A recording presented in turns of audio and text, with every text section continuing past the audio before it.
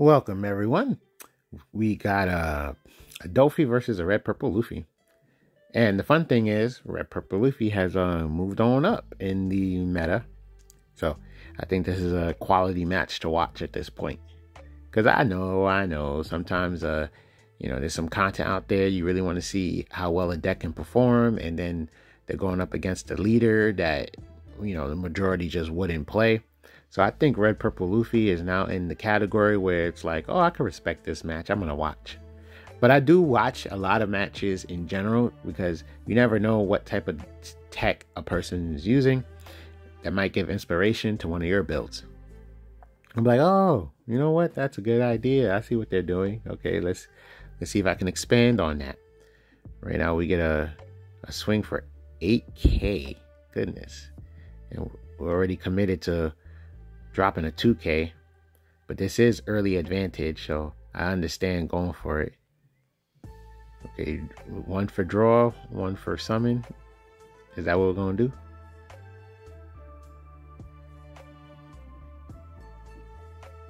Okay, and then that lets us just to build a body on the board. It will be a blocker, and then we get to see 3 more cards. So now the Luffy player has to decide whether it's worth even swinging into that blocker, which in essence it still did its job, or just leave it. So what are we doing here? Unless we want to summon our 2k counters, this does look iffy, but I understand we're going to pull some Mihawks out. So I get it. And we're getting another vision card, so that helps a lot too. Well, the thing I've always liked about the red purple Luffy leader is the 6k stat line and how many cards is available to help that leader just like stay in the match. And I do know one of the main things that holds the leader back is the 3 life, because the moment you're able to start like swinging at him, it's just instant like, let me check. So it's almost like it's weird. It's like, how beneficial is the 6k if I'm constantly forced to just immediately start losing cards out of my hand? So I think that's what held the leader back for a while. It's just that type of situation. But I don't know. I just always loved the innate ramp also behind it. So I'm glad to see that the leader is seeing some play. Now it's kind of funny because with the Doflamingo mechanics, I'm always swinging for 7 just so I can play my game. Well, in this situation, 8. So yeah, it's kind of funny. It's just like, no, my gameplay encourages me to constantly swing at you for something that you're gonna have to lose cards out your hand for. You're not getting away with me just playing a card on curve and then ending my turn. No, I'm doing this. I'll definitely let that go. Oh, okay, so we just want to be more aggressive. That's what's happening. Okay, we'll let it go. I mean, we are at what, 5 life, so it doesn't hurt. Yeah, I think that's what the opponent was even thinking about as well. It's like, dag, 5 life. The board is looking relatively decent. They probably didn't really want to give us a card in our hand, but they probably had to establish some sort of damage. Because that's the thing about Doflamingo. My ability gets it off the top of the deck, so my hand sustains pretty well. Now, right now, the decision is getting rid of the power or a blocker. That's it. That's what it really is. Yeah, the blockers are weak. There's no need to keep a 7k swing on their board.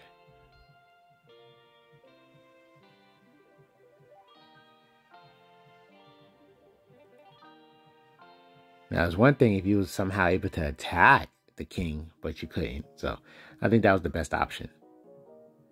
And right now he's in a situation where he can't quite afford to use his blockers for offense.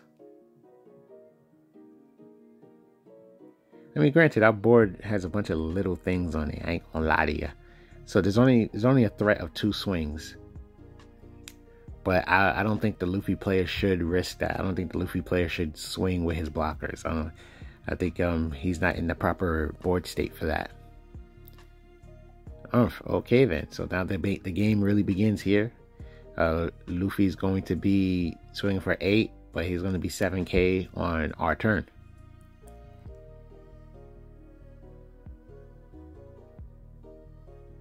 Oh, that's a lovely, in my opinion, I think that's lovely. Just drop that and bottom deck another character. Yeah, just, oh man, this system is a little too good right now. And we have the ability to use leader ability, but I don't know what's on top.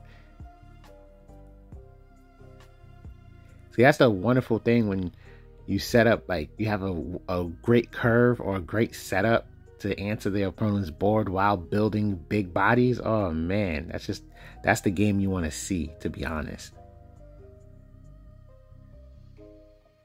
Okay, so we just had another blocker Dofi. Okay, we want to see the Raging Tiger. I respect that. And then potentially summon the Moria so we can get something back. Checking the trash to make sure we even have a target. That's funny. Well, we have vision for days. We really don't have to worry about that. But, you know, we got another Perona in hand, and potentially we can get another Perona back from out the trash if we really needed it.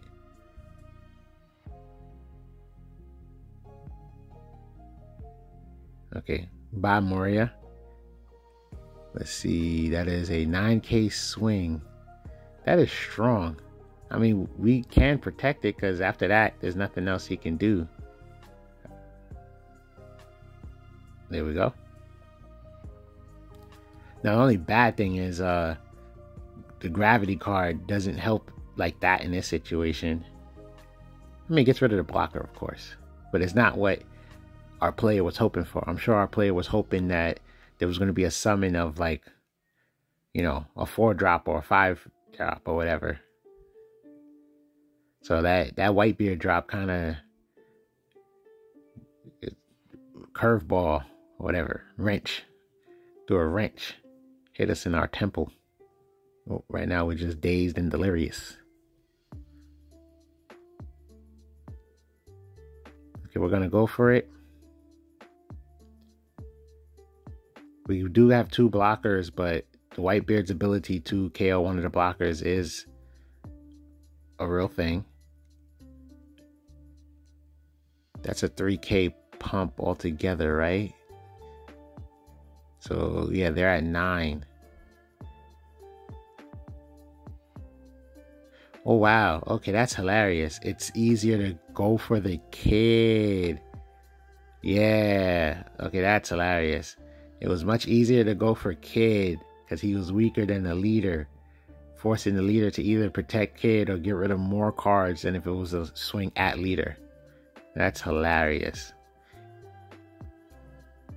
Chooses not to use Whitebeard's ability, and I understand because there's just a bunch of blockers, and I'm guessing he wants to drop another Whitebeard. There you go.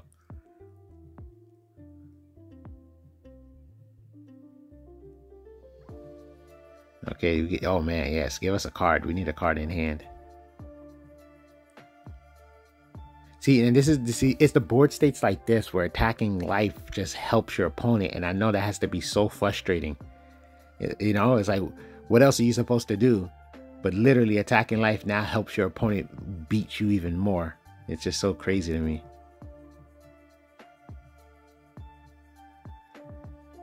Now, my paranoia would just leave 3 up to make sure I can play Dofi. I won't lie to you. That's what my paranoia is at. It's like, wait a minute. Do I want to take that chance? He has 1 up for a Radical Beam.